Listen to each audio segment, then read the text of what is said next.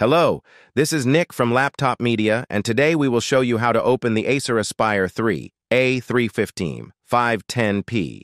To see the internals, you have to undo 11 Phillips head screws. Lift the top two edges with a thin plastic tool. After that, pop the back, the sides, and the front.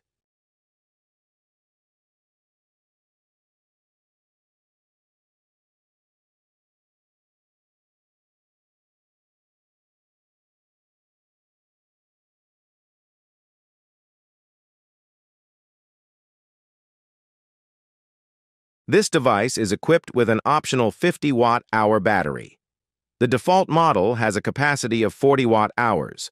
To remove it, detach the connector from the main board and undo the two Phillips head screws that fix the unit to the base. The battery has enough juice for around 8 hours of video playback. To achieve that, you have to apply the best power efficiency preset in the Windows Power and Battery menu.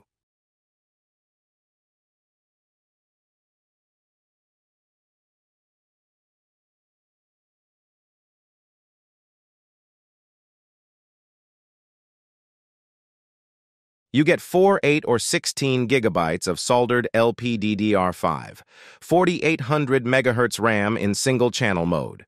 The Wi-Fi card is placed next to the memory chips.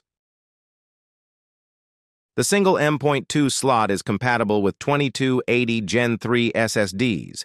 Be aware that certain devices come with 64 or 128 gigabytes of eMMC storage, which seems too slow for a modern laptop.